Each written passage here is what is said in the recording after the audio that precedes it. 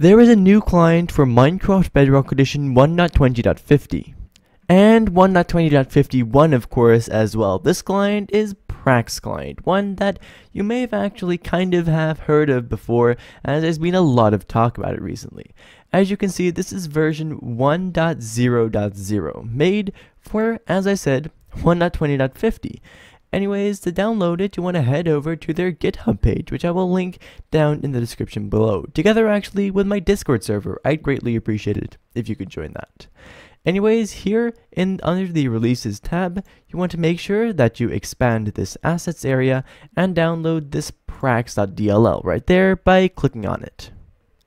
So here I have Minecraft, in this case 1.20.51, but you can use 1.20.50 as well.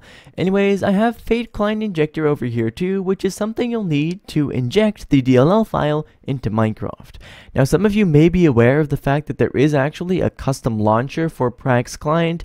However, as of yet I am unsure about the safety of this actual launcher, and thus I don't want to make a mistake that I have actually made once in the past, and I'm not going to have you guys download it just because I am unsure. If there are any updates on that, I will leave it in the pinned comment.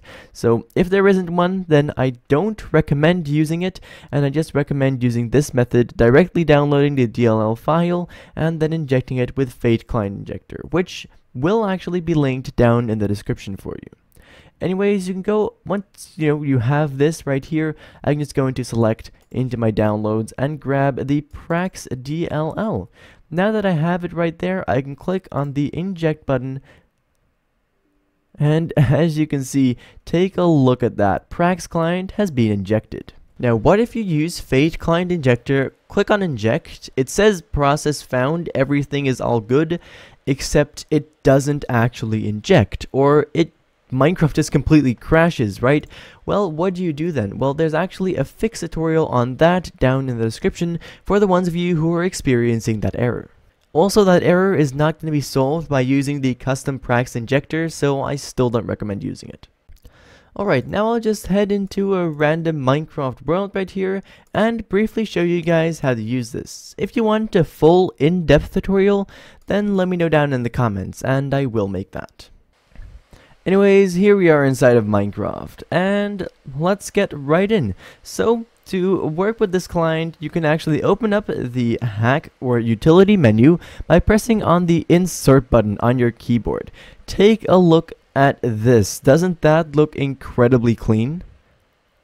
Anyways, if you can't find the insert key or just want to rebind it in general, well, then you can actually go into the chat, type in .bind, just like this, then click GUI, and then just whatever key you want, for example F.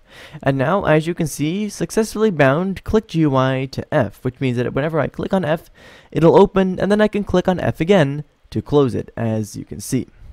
Anyways, there are a few things here, and I'm going to walk through them. So, basically, to enable something, you can, as you can see, click on it, and to disable it, you can click on it once again. You can see if that things are enabled by this highlighted white color right here.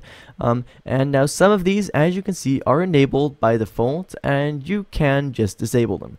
So this IRC is Internet Relay Chat, which allows for communication to other users. As you can see, whenever you hover above these, there are little descriptions that pop up, right? So let's say I don't want that, which maybe not all of you do. Well, it is enabled by default, but as you can see, I can just click on that to disable it. Same with if I close this, as you can see in the top left and top right hand sides, there is an array list as well as a Prax logo. I can once again open this up, and I can turn off the HUD as well as the watermark and the array list, and take a look at that. They are now all gone. So if I didn't like them invading on the space I can see on my screen, well, then you fix that right now. Now, of course, you can turn them on again once if you wish. What the array list basically does is it displays all currently enabled utilities. Now, as you can see, A lot, or really most of these, have a plus, which means that you can not only left click on them to enable them, but you can also actually right click on them, and that'll allow for some customization. As you can see, some have more customization than others. Wow, for example, Scaffold has a surprising amount of customization. So basically, that is how to use that. You can customize them to configure them to, for example, bypass specific anti-hacks and stuff like that. However, that's really all up to you how you use that. There's also a settings button in the bottom right hand side over here, which is going to allow you to change some settings for the click GUI, as you can see, allowing you to enable, for example, the RGB. There's some miscellaneous settings, size, font, and colors of this click GUI, which is, for the ones of you who don't know, basically this right here as well, and also allow you to load and save configs for the way this looks. Now, just, FYI, this is all really into here. This is all just visual, what this is. Anyways, basically, that's really all I need to know to get started with this client. If you do have any questions, then feel free to leave those down in the comments below. But for right now, that was basically it. Thank you ever so much for watching, and I hope to see you again in the next one.